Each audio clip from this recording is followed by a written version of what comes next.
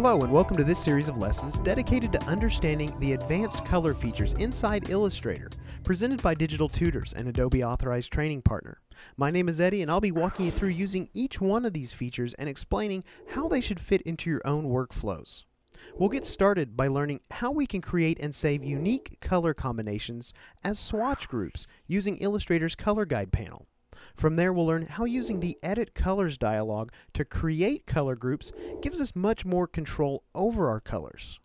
Next, we'll learn how this same dialog can be expanded upon and utilized to not only recolor existing artwork, but also reduce the number of colors, giving us the same level of control for each task.